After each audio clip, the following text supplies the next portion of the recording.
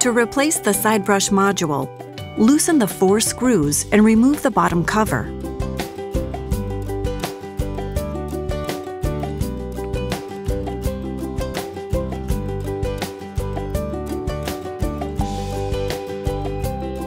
Loosen the side brush screw with a screwdriver and remove the side brush.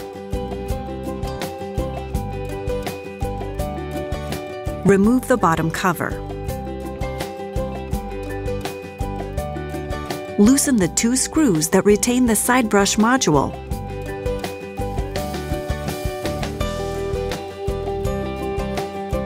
Remove the side brush module from the robot. Install the replacement side brush module. Tighten the 2 screws that retain the side brush module.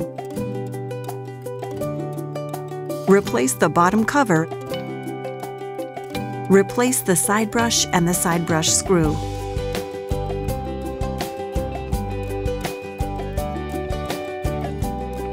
Tighten the 4 retaining screws.